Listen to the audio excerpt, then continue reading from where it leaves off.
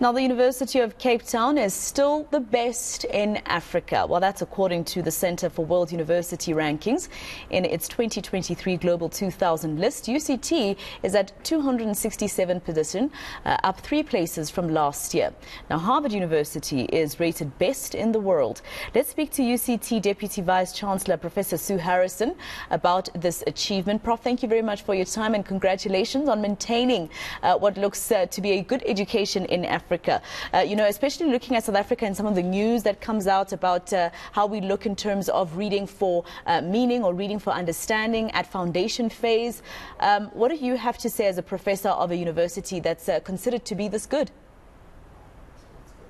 Great. Well, thank you very much, and thank you for having me on the show. We're really delighted that we've been ranked at 1.3% of the universities, top 1.3% of the universities ranked by this ranking.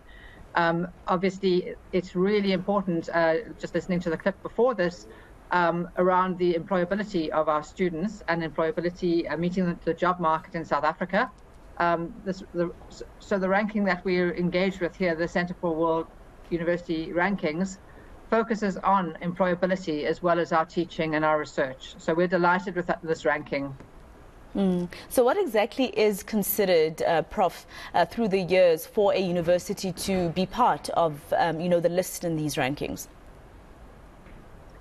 Yeah, the different rankings, and there are 5 major global rankings, look at slightly different things. This ranking looks at our education, it looks at the employability of our graduates, it looks at our teaching staff, and it looks at our research.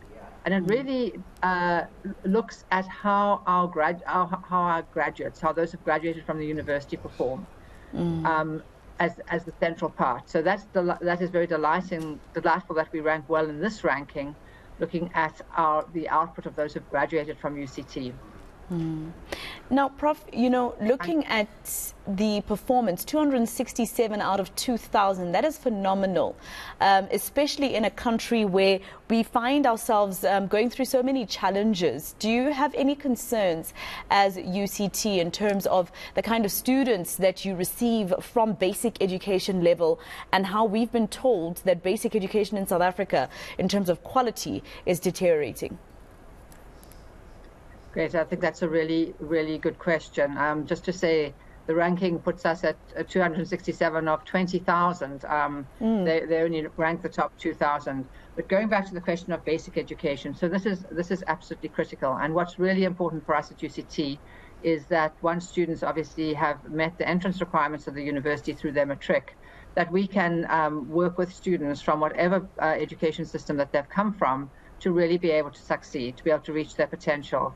And that means that the nature of our education must be quite holistic. It must really be able to look for the potential of the student rather than assuming the same basic education for every student.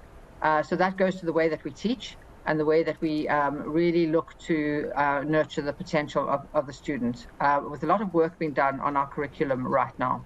And Prof, of course, the other concern would be, our statistics when it comes to the unemployment rate in our country. So people would go to a university as good as UCT and possibly leave the country and take those skills to another country because they, even artisans can't find jobs in some instances here.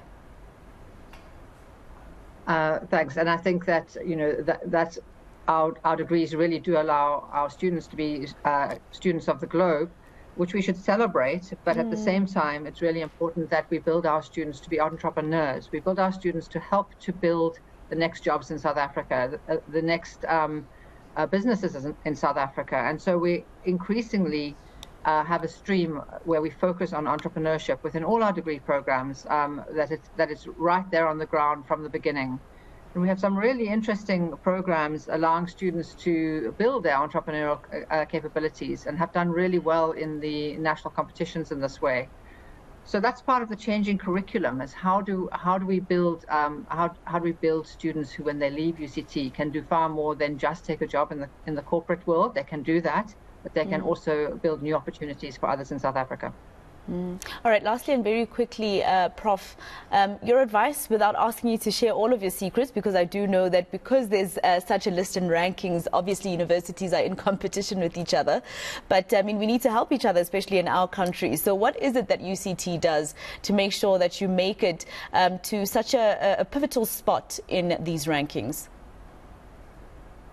So my advice might be surprising to you. Firstly, I think that in South Africa, it is really important that our universities work in collaboration and not in competition. It's really important that we work together to better what we deliver in South Africa. But secondly, I'd like to say that the important thing for UCT is to work based on our value system. We don't chase the rankings. We work based on our value system. We love to be ranked top, but we must make the decisions on what we think is best for students in South Africa, and that's how we work. Professor Sue Harrison, UCT Deputy Vice-Chancellor, thank you very much for your time this Saturday afternoon.